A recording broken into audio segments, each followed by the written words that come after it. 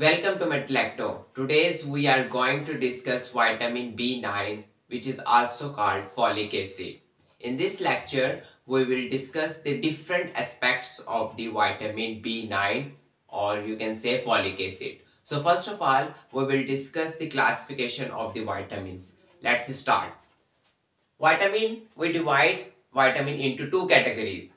First one is the water soluble and second one is the fat soluble. Those vitamins which are dissolved or soluble in the water are called water soluble vitamins, and those vitamins which are soluble in fat are called fat soluble vitamins. Water soluble vitamin usually easily excrete from the body, but fat soluble vitamins has some difficulty in their excretion. So here you can see that vitamin divided into two, water soluble and fat soluble. Fat soluble include vitamin D, E, K, A. So here four vitamins include in the fat soluble vitamin, and you will remember it by the mnemonic DECA. So here is the DECA is the mnemonic of the fat soluble vitamins. Next we divide the water soluble vitamin into two, B complex and non-B complex. Non-B complex vitamin include vitamin C, which is also called ascorbic acid. B complex will further divide into three categories: energy releasing, hematopoietic and others. Energy releasing vitamins include vitamin B1, 2, 3, 7, 5. These are basically the energy releasing. Hematopoietic vitamin B9 and 12. So here in this lecture our main focus is on the vitamin B9, which is actually the B complex and hematopoietic in nature. And last is the other vitamin B6, which we will discuss later. So first of all, we will discuss the sources of the vitamin B9. So vitamin B9 is richly present in the, you can say that leafy green vegetables have lot of vitamin B9, and you can say lima bean and liver contain lot of folic acid or vitamin B9. Next we will discuss the difference between the folic acid and folate, because lot of students get confused between these two terminologies. So first of all, we will clear this difference. So here you can see that you lot of here folic acid and folate. Folic acid is actually the synthetic form. This is actually the synthetic form, and folate is actually the natural form of the vitamin. This is the natural form and this is the artificial form, or you can say synthetic form, which is mostly used in the fortified foods, etc. So this is the main difference between the folic acid and the folate. Next we will discuss the mechanism how folic acid convert into the tetrahydrofolate, and further it used in different things. So let's see. First of all, here you can see this is the structures of the folic acid. It has basically the three component. So first component is the pteridine. Here is the first component, which is called pteridine. This is the first component of the folic acid. Second component is the para-amino benzoic acid.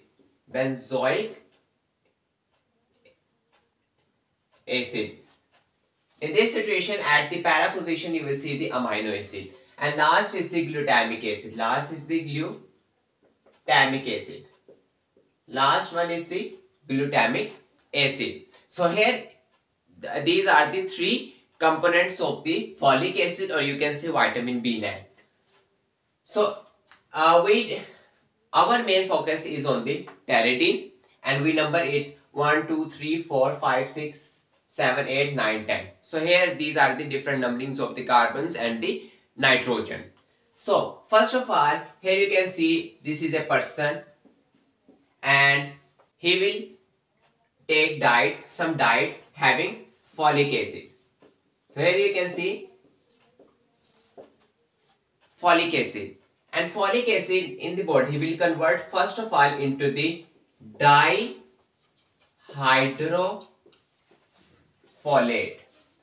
Folic acid first of all convert into the dihydrofolate. In that situation, you will see that the two hydrogen will be added to the folic acid in NADPH2 convert into NADP positive. In that situation, two hydrogen add in folic acid and convert into the dihydrofolate.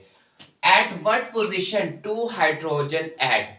At position 7 and at position 8. So here are basically the two positions. Here you can see at position 7 and at position 8 two hydrogen will be added. Next, dihydrofolate convert into the tetrahydrofolate. Tetrahydrofolate.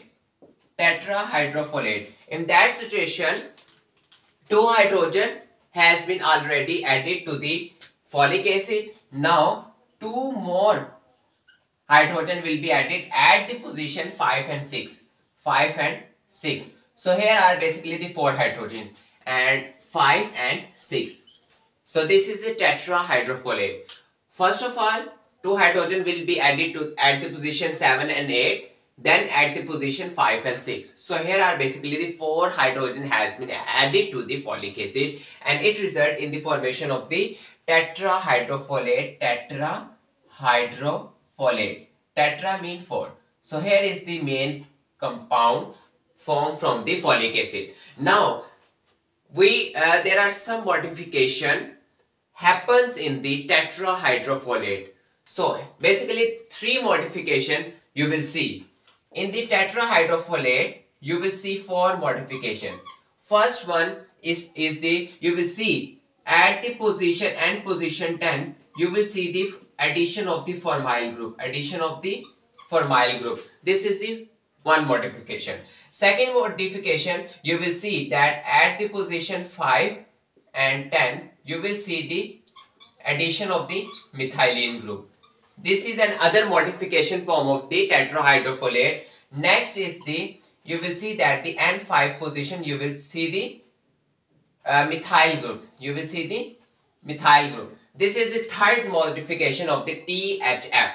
At the position 10, here you can see, at the position 10 and at the position 5, you will see 3 modification: formyl group, methylene and methyl. So these are basically the 3 modification. In the end, this modification form of the THF tetrahydrofolate involved in the synthesis of the purine. This is involved in the synthesis of the purine secretion.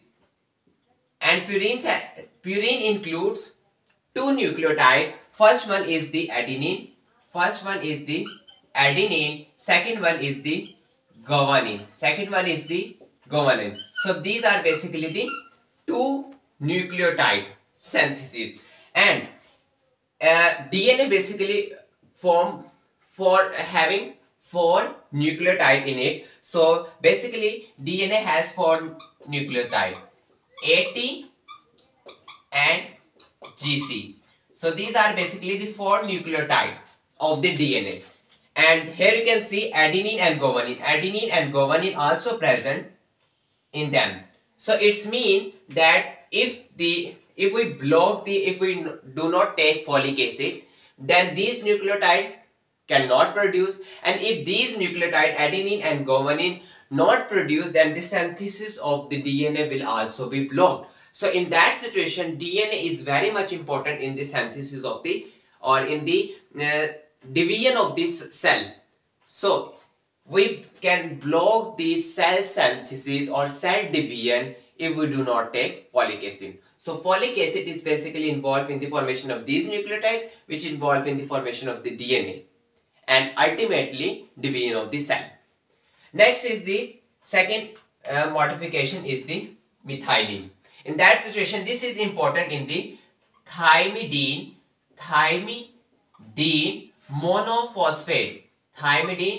monophosphate synthesis.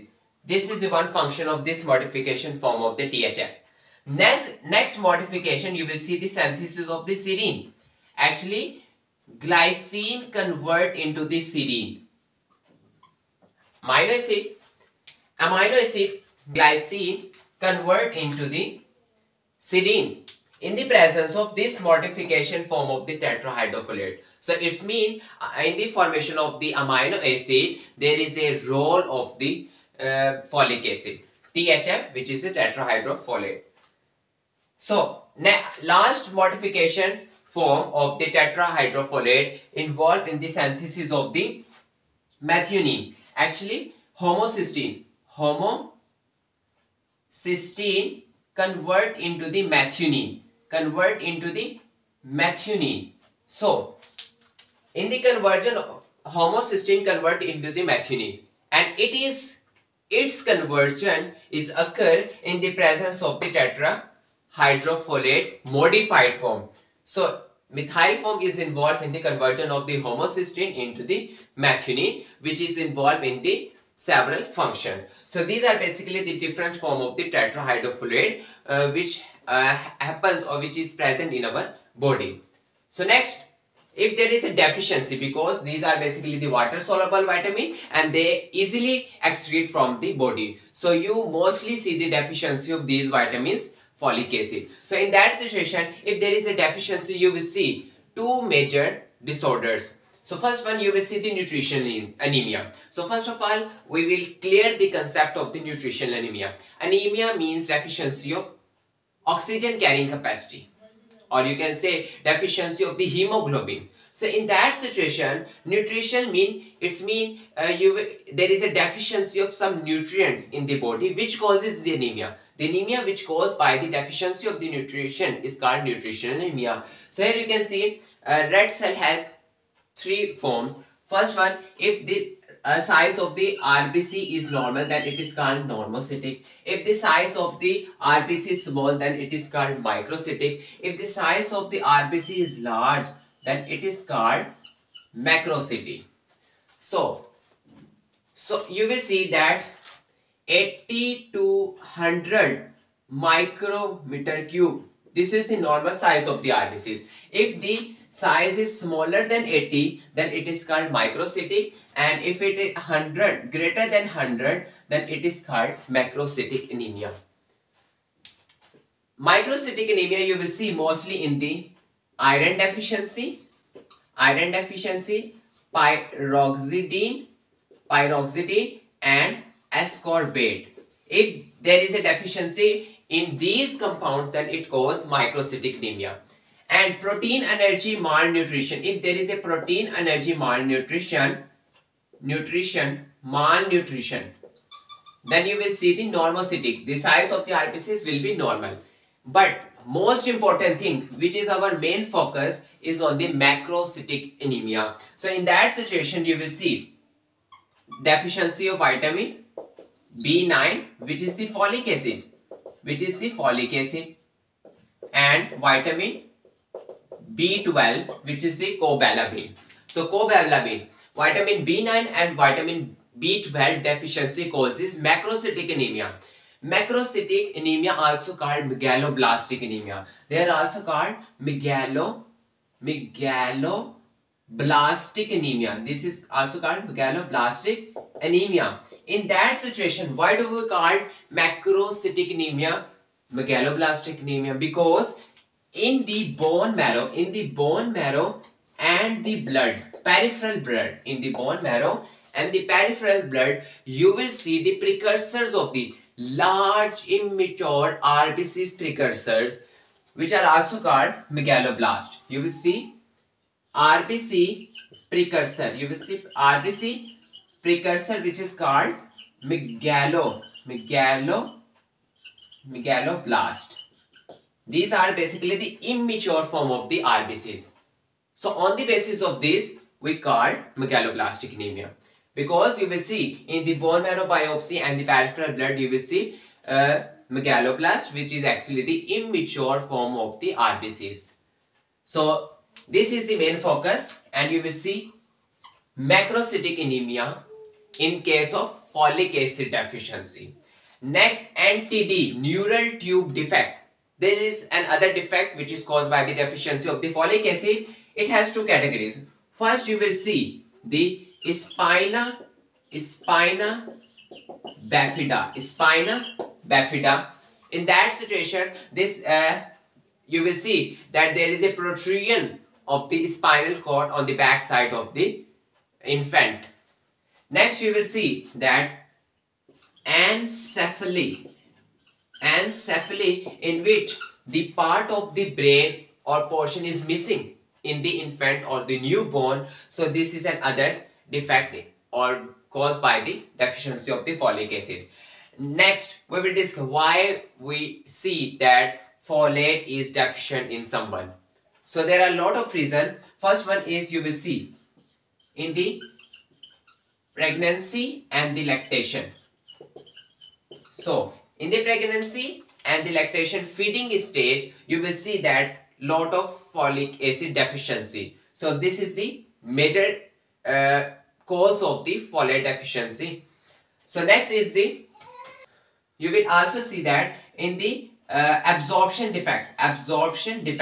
If there is a pathological defect in the intestine, then absorption cannot proper. So in that situation, folate cannot properly absorb in the body, which is also the another cause of the folate deficiency. Next one is the if someone take diet having low folic acid, then it also causes the folate deficiency. And another important one is alcoholism.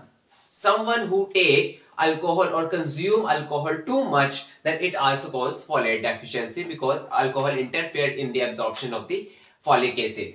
Next is the methotrexate. Methotrexate is also involved because methotrexate block the enzyme. Actually, here you can see that there is an enzyme which is called the dihydrofolate reductase. So actually, these reduction at this point and this point, you will see that there is an enzyme which convert these folic acid dihydrofolate and tetrahydrofolate. If methotrexate inhibit this enzyme, so it also causes the folate deficiency. Next, when to use folic acid. So important, actually the major, you will see that lot of cases in the pregnancy in which you will see the lot of folic acid deficiency. So it is advised to take folic acid before conception, and you will also see that at first trimester. So this is the main two situation at which you should take folic acid: before conception and first trimester, because in the first trimester or first week of the gestation, that folic acid demand, where folic acid is used in the formation of the brain parts. So in that situation, in the first trimester, folic acid demand increase. So if there is a deficiency, then the development of the different parts of the baby will not be developed properly. So how much amount should someone take of folic acid? So in that situation, 0.4 milligram per day of the childbearing woman should take 0.1 milligram per day folic acid. But if there is a, you will see that there is a defect in the first pregnancy, then the increase or the demand of the folic acid will increase. So 10 times increase amount of the folic acid should be taken by the women who face problem in the first pregnancy. So this is all about the folic acid, which is the vitamin B9. If you have any question, then you may ask in the comment section. Thank you.